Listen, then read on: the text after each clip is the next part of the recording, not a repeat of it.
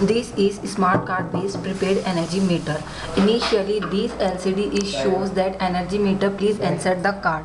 Whenever you enter any card in this section, then this bulb is glow like this. It is 20 units card. This is a smart card. When you insert this card in this section, then this microcontroller is recognized that 20 unit card, and on the display shows the 20 units remaining in the electricity. When the bulb is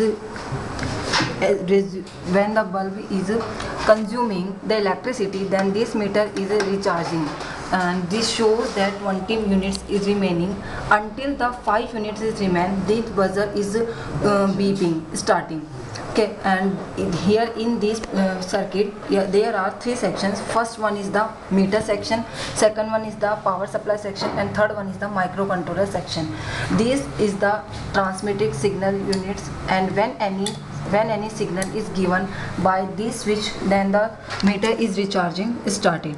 Okay, this shows that 20 units is remain. Now when the 5 unit is remaining, its buzzer is started to beeping.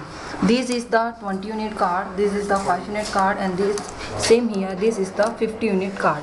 These cards are not rechargeable. This is the different units card. Like this 20 unit card, we can insert any other unit card. Like this 10 unit card, we can insert this 10 unit card.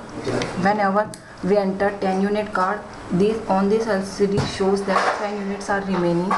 When any card is inserted in this section, this bulb is glowing starting, because of this have the value of the 9 unit. Now when insert this card, this LCD shows the 9 unit remaining.